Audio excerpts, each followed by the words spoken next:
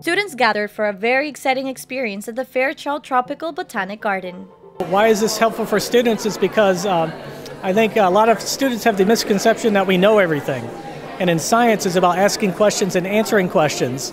And they are learning how to answer really important questions that we need to go to the moon and Mars. And we don't know the answers. Our NASA scientists don't know the answers. For a short time, until they tell us what they've learned, the data, they know the answers before us.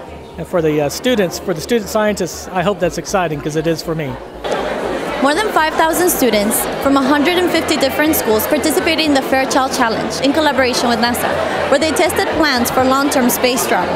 Oh, they're amazing, and it's just such an honor to have someone that actually works in this talk to you and tell you all about what they do and be part of this experience. It's just great. It was amazing, great experience, just because, you know, I'm not only making this for myself, but I'm helping the community.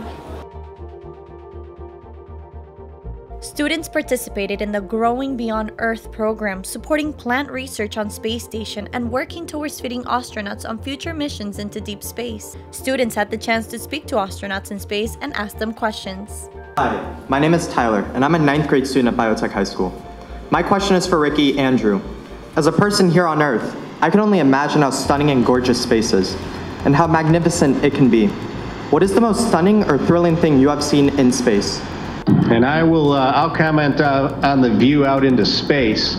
There are times Ricky and I were fortunate to do a spacewalk together early on once we arrived here. And I can tell you that view from the spacesuit, even from the windows here, looking out into the blackness of space, gives you a real appreciation for the fact that we are essentially alone in our nearest neighborhood. There doesn't look to be anything out there. It's just black and dark. We see beautiful stars obviously off in the distance, but there's nothing nearby, and that's very humbling. Has always been humbling to me to realize that this is it, and this is the place that we need to take care of, as Ricky mentioned, in order to survive. Talking to astronauts in space was awesome. It's the first time I've done it. I've seen others and my friends do it, and honestly, I just wanted to be as confident as possible just going in, and I felt really good about it. Reporting for Coral Gables Television, I'm Antonella Nagfur.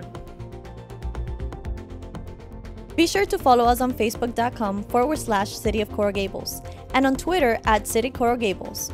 Also, subscribe to our YouTube channel and e-news at enews@coralgables.com.